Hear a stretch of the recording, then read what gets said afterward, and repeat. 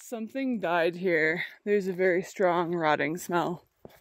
Oh my god. That's really foul. I don't know what direction. I mean, I feel like it's maybe from up there.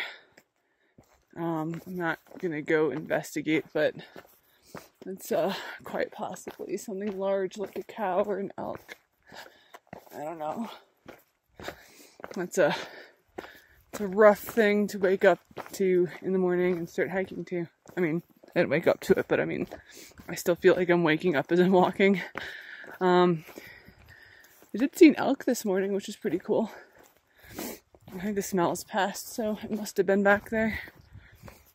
Oof, that was rough.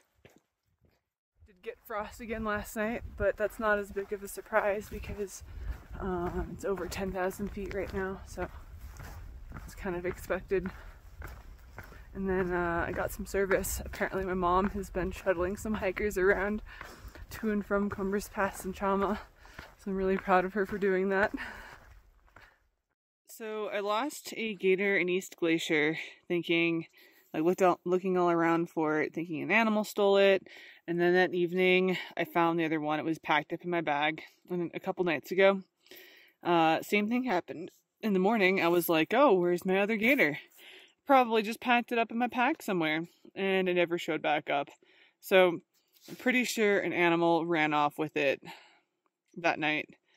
And it's been really annoying because, like, I guess wearing these gaiters make my shoelaces not come undone, because they'll catch on things and then they'll just come undone. And then they're like snagging on stuff, and I'm definitely noticing debris getting into my shoes when they don't normally. So they really do their job, even though I don't have Velcro on here, and they just kind of sit there and it seems to work out pretty well.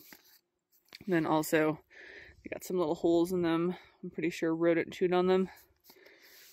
But whatever, today's the last day of the CDT, so I'll be just fine. I can't get over how bad I smell. Like, I smell just horrific. I can just smell my body odor.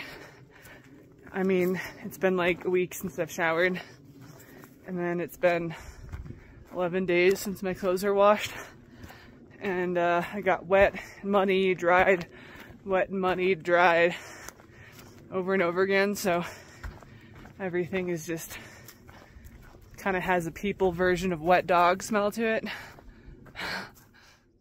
The sign is kind of a mess, but it's the Colorado border! Woo! Got some license plates on there to mark it with New Mexico and Colorado. Sweet! There's something satisfying about finishing a thru hike with zero food in my pack. I have absolutely nothing right now, but like, this is the last day. These are the last 2 miles, and I will eat so much in town. So I just made it to the trailhead at Cumbres Pass. My mom's here to meet me. Congratulations! Oh, I'm just really excited right now. Me too. It's so great seeing her. And then fortunately there's no sign that says Cumbres Pass, but this is the trailhead where I got dropped off, and it looks so much more different without the snow because everything was just dusted. It was snowing on me, and then it got worse the further I went up.